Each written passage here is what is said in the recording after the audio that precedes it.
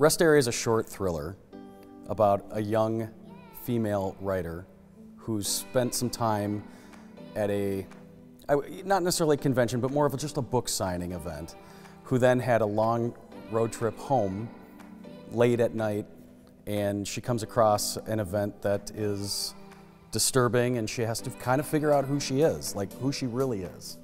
And that's where things kind of take place and become a little bit more dark than you would have expected.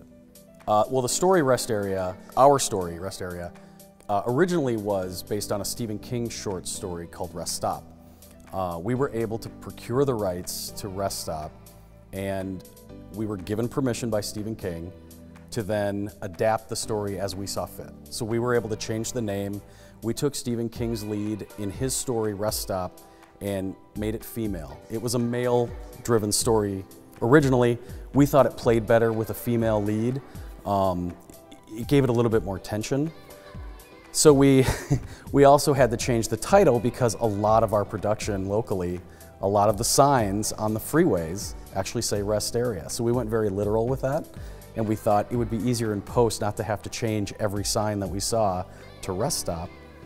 So we went with Rest Area just to differentiate us from, there are a few others of these stories out there, and they're all named Rest Stop, and some of them, to be honest, the production value wasn't great, and we wanted to set ourselves apart from some of those others that are floating out there in the film universe.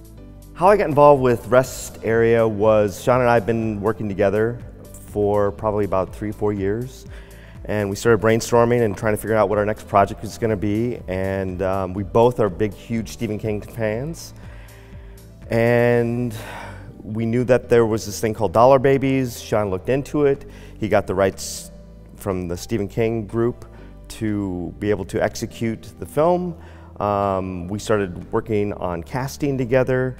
I mentioned Emily, whom I've worked with in the past, and he was like, I've always wanted to work with her. I go, all right, well, let me call her and see if she's available, and she was. And the rest is history. We started looking at other roles. The protagonist in the film was, we bounced around a lot of people. We worked together on another film called Vilma with Brandon, and Brandon was available, and he's always playing the villain, but this was a different villain role for him overall. And we kind of filled out everybody else with a lot of our friends, and I was able to also have a small cameo throughout the film. So this is probably the longest film that Sean and I have ever worked on together. It was probably about 10 days. We had pickups after it was all said and done, but the overall production was probably 5 days. So the production was about probably 10 days. We shot 1 day at the Rest Area up in north of the Twin Cities. And then we spent a day at IPR, which they were very nice to grant us permission to use their space, and we got to use a lot of the students that were there.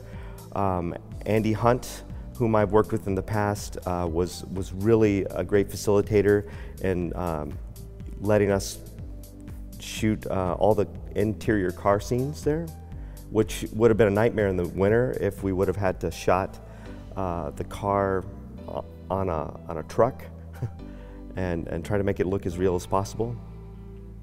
And then we picked up some exterior car shots after it was all said and done, and we did some great aerial shots with the drone camera, and yeah, it was probably about 10 days overall.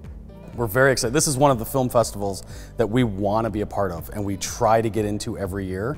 This is the Minnesota premiere for Rest Area. We're excited that it's happening at the Twin Cities Film Fest. Like, that was our goal when we were producing the film. And so we're so happy, and we can't wait for October to get here. So when I heard Rest Area was involved with the Twin Cities Film Fest, I was on the road and on social media, and I scrolled and scrolled, and then all of a sudden I see that we were in the festival. I was so excited because it is the festival to be at in the Twin Cities, hands-on. Everybody's super great. It's like royalty, basically, within the Twin Cities.